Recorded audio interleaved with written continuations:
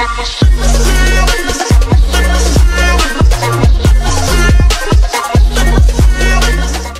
going to be teaching you how to remove the bars and like boxes from Microsoft Agent. So let me show you what the boxes look like.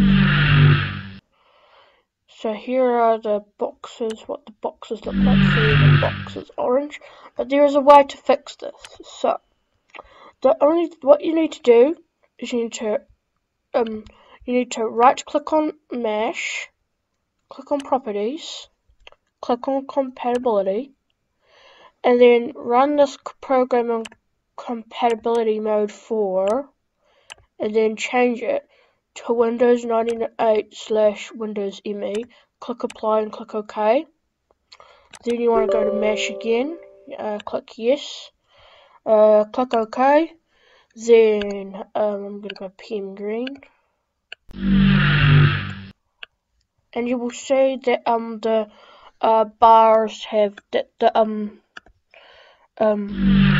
boxes are gone, which is good. So hope you guys enjoyed this tutorial. Make sure to like and subscribe.